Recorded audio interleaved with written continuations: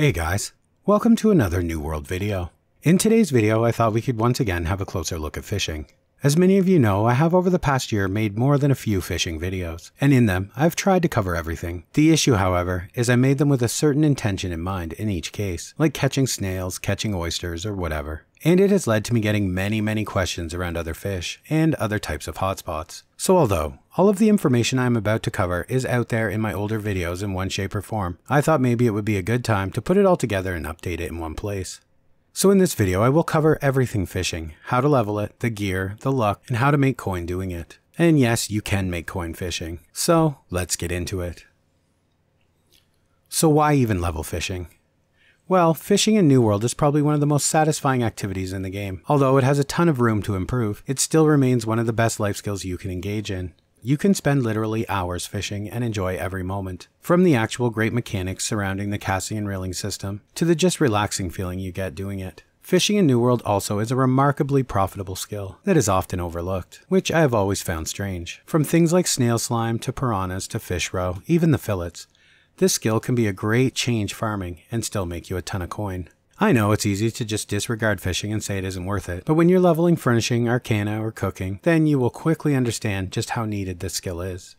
So, how do you level fishing exactly? Well, some might say, just walk up to water and cast, it's that simple, and start fishing.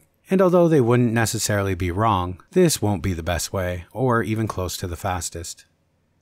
But before we get into more efficient ways to level fishing, there are a few things you need to understand about it first. There are 3 things that you need to keep in mind while setting out to level fishing. These will make a huge difference in how fast you level the skill to 200, even reducing the time it will take by 30 or even 50%. First, the rarity of the fish. This is important because when catching fish, the rarity of the fish will be the first thing that will impact the amount of experience you gain when you catch it. A common fish will net you around 100 experience. An uncommon fish will increase this to around 150 to 160 experience. And a rare fish, this will then increase it again to 175 up to 200 experience. And of course, legendary fish and treasure chests. These will be the big ones, pumping this up to 500 to 550 experience. Now, the reason there is a range and not an exact number is because of the second variable that will come into the amount of experience you get for each fish, and that is the size. For common fish, you can increase the base experience by up to 17% if you catch a large fish, 8% for an uncommon fish if caught large, and for a rare, 13% for large. And finally, to a much lesser degree, your time spent fishing from 1 to 200 will be impacted by the time it takes for fish to bite your hook after you cast. This can take up to 15 seconds if you simply cast into open water, as I mentioned in the beginning, but can be reduced using bait. And if you're fishing in a hotspot, this will greatly be reduced further. So if your goal is to level fishing as quickly as possible, be sure to keep all of this in mind. So, if not in open water, where? There are basically 2 options when looking to level fishing. This is, of course, if you're wanting to level it very quickly and efficiently. The first will be to find an uncontested, out-of-the-way 2-star hotspot. Get comfortable and fish. Then, when you empty this hotspot, just continue to fish here until it respawns. 2-star hotspots will always be the most time-efficient place to level, simply because of the amount of fish they yield combined with the time they take to respawn. For example, a 3-star hotspot will yield up to 10 rare fish and take roughly 40 to 90 minutes to respawn, where a 2-star will yield 25 uncommon or rare fish and only take 30 to 60 minutes to respawn. So it's simply a matter of numbers. You will catch more uncommon and rare fish per hour if fishing in a 2-star hotspot area than of course you would in a 3. So this is of course the preferred way to level fishing, because you're at the hotspot, meaning the moment it respawns you will be here. You will always get it before anyone else and you will level quite quickly. Now for the second way, and to be honest the way I leveled my fishing, is to be a bit more proactive and aggressive. What you will want to do in this option is look at your resource map and find zones with multiple hotspots close together, or close to shrines, that are within your level range. Then map out a route, hopping between them. Then as you level, you will unlock even more hotspots. Then you will increase your route, including those on it, and so on. This is ultimately the fastest way you can level fishing. However, if you're on a server where fishing is popular, you will run into the issue of hotspots being depleted by their players, and of course, fishing areas being contested, which will then make it the worst way to level fishing. So ultimately it's up to you and how you like to play, chilling at one spot or running between them. Either way will work, but what's most important while leveling fishing is to remember it's fishing. So as long as you're relaxed and enjoying it, you're doing it right, regardless of what anyone says. So, now that you're 200 fishing, let's have a look at fishing luck. This will be very important when you start fishing to make coin, or particular resources. Fishing luck in New World is very different than other lucks in the game. I often see videos where people say, throw on your fishing luck gear and fish, and this always makes me wince a little bit, because it absolutely isn't correct. When you understand exactly how fishing luck works, you can then specifically target fish, greatly increasing your profit, and alternately, simply throwing on luck without understanding it can even completely lock you out of certain things you may be after. So first, let's start with how much luck you're getting and from where. The first place you'll get fishing luck will be your fishing pole. A wooden pole will provide you with 0 luck. A treated wood pole will provide you with 2,500 luck. An aged wood pole will provide you with 7,500 luck. A weird wood pole will provide you with 10,000 luck. And an ironwood or legendary pole will provide you with 12,500 luck. Now, it's important for me to say here, keep in mind that at the moment poles are not working. While equipped, you're not receiving the luck they provide. However, this is a new bug and I see it being fixed very soon, or at least I hope so. So in order to future-proof this guide, I have included it here. I just wanted to point this out in case you notice some unusual results while fishing. Next, the perks on your rod. These will also add to your fishing luck. You have Lucky Day and Lucky Night 1 giving you 3,000 luck, Lucky Day and Lucky Night 2 giving you 5,000 luck, and Lucky Day and Lucky Night 3 giving you 7,500 luck. Next, some of the bait you will choose to use will also provide you with fishing luck. Bread and cheese baits will give you 4,700 fishing luck. Woodlouse and Nightcrawler will provide you with 7,000 fishing luck.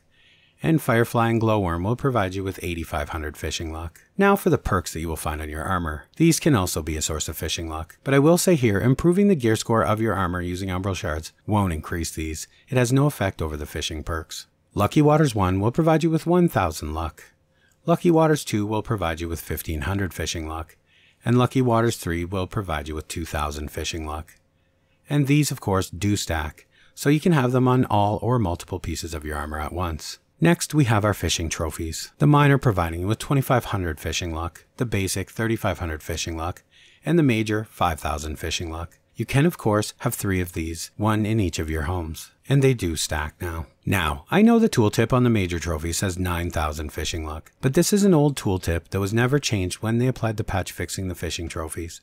It is 5,000, I can assure you. And finally, while fishing in any hotspot, you will be awarded a luck bonus just for fishing there passively. This is different depending on the tier of the hotspot. So for 1 star, you won't receive any fishing luck bonus. For 2 star, 159,900 fishing luck.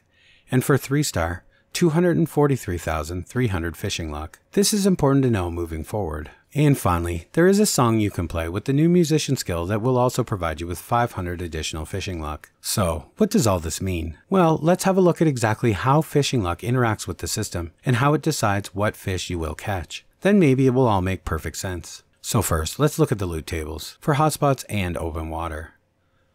So this is the loot table for all the hotspots. This is the same for 1 star through 3 star. The only thing that changes when you fish in a hotspot, depending on the tier, is the amount of luck provided by the hotspot, as I said earlier. And there is a loot table for open water as well. As you can see, in open water you are looking at a different roll range, 100,000, where in the hotspots it's 300,000. And in open water your only fishing luck sources are your gear, trophies, rod, and bait. You're awarded no base luck bonus like in hotspots. Okay, so to better explain this, first I will say, when we are dealing with rolls on fishing loot tables, we are using a clamp max roll. What does this mean, you're probably asking? Well, what this means, if your fishing luck is 5,000, we are rolling 5,001 to 100,000, instead of an add to roll system where we commonly see our roll becoming 5,001 to 105,000. Because fishing uses this system, it puts us in a very unique position in New World to eliminate things completely off of our loot table, increasing the odds we will catch what we're after. Or in the worst case, if we don't understand it, we might accidentally eliminate things and spend all day fishing and never catch what we were after. Let's use a 3-star hotspot as an example. Let's say you wanted to catch oysters or paddlefish. So you didn't know any of this and took the advice of your favorite streamer, tossed on your best in slot fishing gear, hung your trophies, grabbed some glowworm bait, and got your music buff. Then headed out to a 3-star hotspot in Reek Water. I mean, he said that's what to do, right? More luck is always better, right? Well, very quickly, you would be very disappointed and would have wasted your playtime. Because assuming you have all best in slot for luck, you will, while fishing in a 3-star hotspot, now be running with 297,300 luck. That means your roll with every cast is 297,301 to 300,000. So, let's take a look at the 3-star loot table once again. So, the way this works is like this. You see these numbers here? They represent the roll ranges where you will receive these types of fish. But if your floor on your roll, in this case 297,301, is above the threshold of the fish type, it eliminates the possibility of you receiving that type of fish. You simply can't roll in that range. Does this make sense? So, how will you catch oysters when your base roll is much higher than 265,683? Well, you can't. That's just it. The only things you now qualify to roll for are treasure chests and legendary fish on about a 70-30 split in favor of the treasure chests. This is why knowing the luck thresholds and how much luck you have is very important. So, setting yourself up to catch rare fish or legendary fish much more often is simply a case of doing the math and stacking the gear in an appropriate amount to try to narrow your rolls. This will eliminate any lower rarities from the equation. So, for example, if I wanted to maximize my luck for this example, catching rare fish in 3-star hotspots, I would want to have no more than 22,500 fishing luck on my gear. Because when you add this to the 243,300 that we're receiving from the 3-star passively, I would get 265,800 fishing luck with my gear. And if we took a look at the chart again, we can see that the range for rare fish is 265,683 to 287,821. So we have eliminated common and uncommon fish from our loot table completely. However, we still may pull in the odd treasure chest or legendary, but we have focused our fishing luck in such a way to make catching rares far more frequent. This can also be applied to 2-star hotspots. And let's use a different example. This time let's say we're after sturgeon or snails. They're both uncommon, so they will be the same. So, because when we fish in a 2-star hotspot, we are granted 159,900 passive fishing luck. We will need to use no fishing luck whatsoever. You see, the range for uncommon fish is 132,841 to 265,682. So if we put on any luck gear, we will not improve our chances. We will actually reduce our chances. So in these cases, this is where you will switch your gear and aim for size over luck. So now that we understand how fishing luck works and how to level our fishing, how can we use all of this knowledge to make some coin? Well, there are a bunch of ways. First, your chests you catch. These won't make you rich by any means, but also are nothing to scoff at, containing gems ranging in all tiers. If you catch enough of these, it will definitely add up. But there are, of course, much better ways. First, oysters. These can make you a ton of coin in 2 ways. First, the pearls, of course, for making musical instruments. These always sell very well and very fast, and go upwards of 400 coin each. And of course the pristine pearls. These are used to add luck to gear when socketed, and generally sell for 80 to 150 coins per pearl. Then you have snails. These are salvaged to snail slime, used for making drums. This stuff sells anywhere from 20 coin to 500 coin per, depending on the server and availability. This also goes for catfish. These salvaged to whiskers, used to make guitar strings. These will always sell quite well, much like the slime. The simple fillets you harvest from fish are valuable even, with delicate fillets selling upward of 10 coin per. Fishing for sturgeon or paddlefish will yield roe, which is worth huge amounts ranging from 200 to 400 coin per depending on the server. And of course many of the legendary fish are used for attribute cooking recipes. These sell extremely high, especially the strength fish caught in Cutlass Key's 3-star hotspots, so will be worth farming.